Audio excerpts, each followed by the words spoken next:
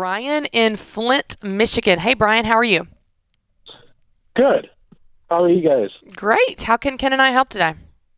Well, I'm kind of in a predicament here. I'm a diesel mechanic by trade. Sorry, I'm a little nervous, but That's okay.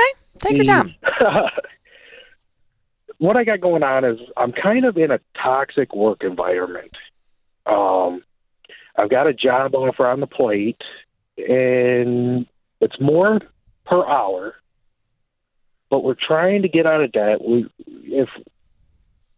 If I did my numbers right, we'll be out by March, staying with my current job. I work 60 hours a week, if not more.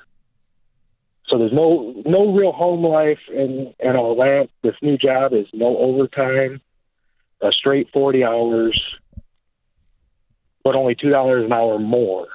And the insurance is more expensive. Benefits package isn't 100% there. But like I said, my current job, it's a lot of overtime, a lot of, Yeah,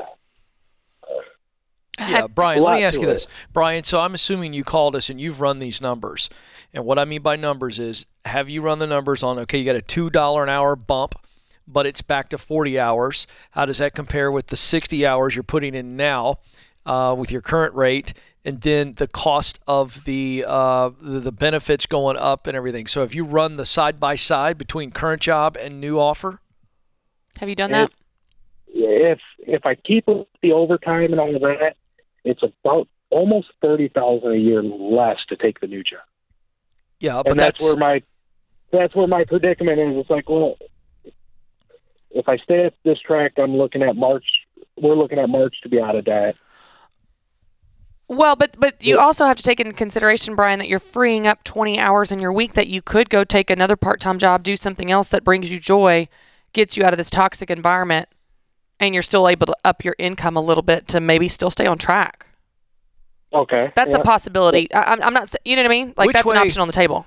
When you called us, you gave us an either or. Which way were you leaning before the call started? I've been leaning both ways. It's like, do I stick it out just to make sure, make us stick on our plan? Brian, Brian, I want to know, I know you've been going both ways, but you were leaning one direction. I just know it. Which way were you leaning before you called us? Partially sticking with my job currently. Yeah, and the reason is because you know what you've got there. You're working 60 hours. You keep this up, and you can gut it out. You can keep it going. It's not fun, but March is going to be here before you know it.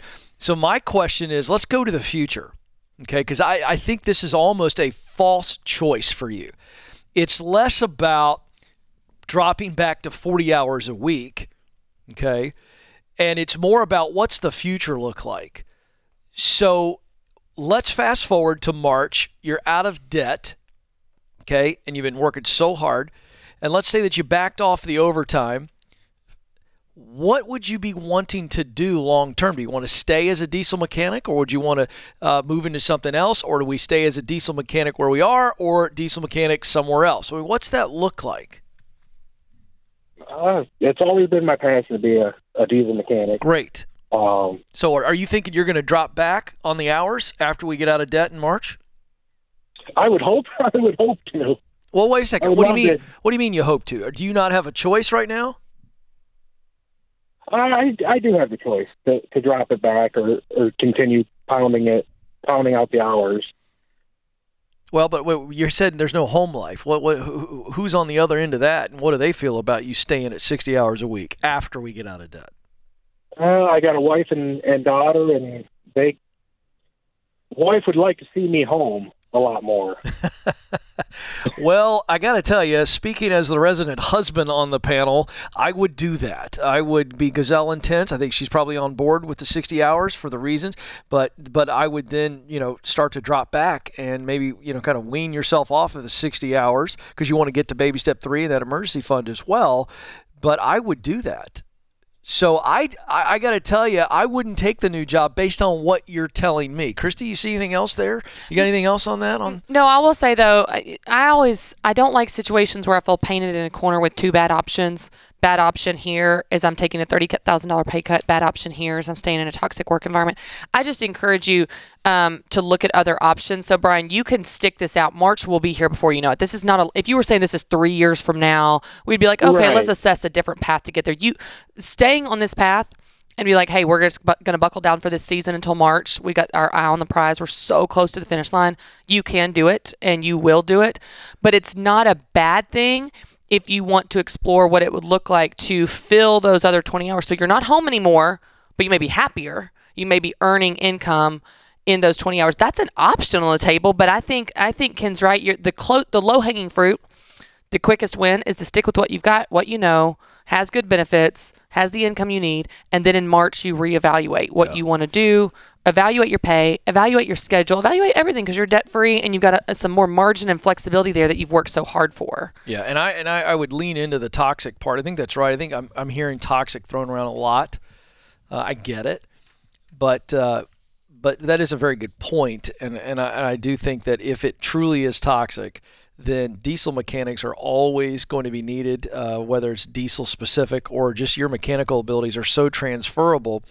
So in that situation, Brian, now we're looking for a different opportunity. So you would be doing what I call doing the right thing in the wrong place. If it truly is a toxic environment, I believe that there's definitely some difficulties there, but you're just looking for a different place where whatever's going on in that workplace is not happening as much. So I'd sit tight, and then let's look to move on after we get out of baby step 2. We appreciate the trust and appreciate the call. And that really is a tough situation where you're gazelle intense and you're going, good grief, this is exhausting. It is. And I think that's the other thing too, where it's like you can buckle down for a season, and we all have to do that at times. But maybe there's another path there. If not, then you buckle down for that season. And when March comes, you open up your options. Yep.